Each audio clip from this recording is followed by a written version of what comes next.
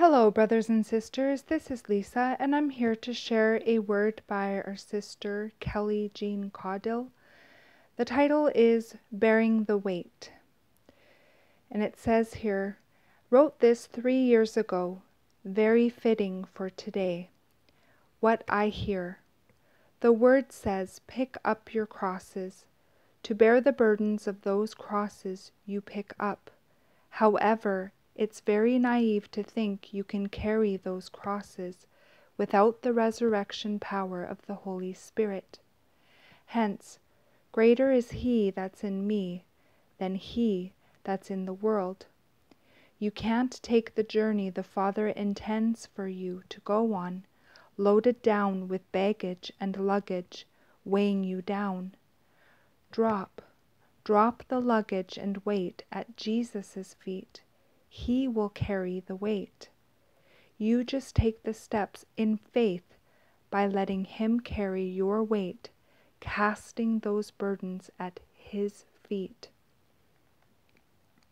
He paid the ultimate price for the weight, for that weight to be lifted. Yes, you bear the burden, but hear me when I say this. You cannot carry it without Him. The problem is, some of you don't want to let go of dead weight. You're shouldering the weight without His power because you refuse to turn it over. Relinquish control over your circumstances and start moving your feet forward in faith in what only He can do. Control equals self-reliance. Faith requires trust and moving forward through prayer that He already has the circumstances in the palm of His hand. Jesus gave you freedom, but you choose bondage through control.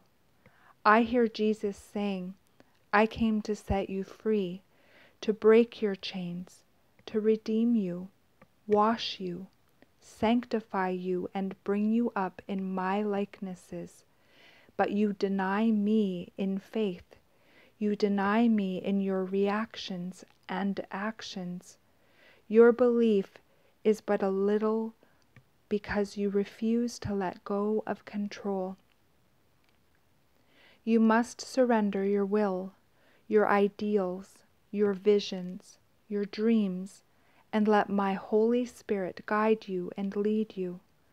You can't go the right direction because you're not seeking me. Come to me, my yoke, it is light and easy. I give rest to those of you who seek me with all your heart. Self-control is my fruit derived by my Spirit within you.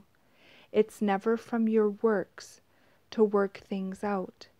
If you were meant to work it out, that requires no trust and no faith, and as my word says, without faith it's impossible to please God.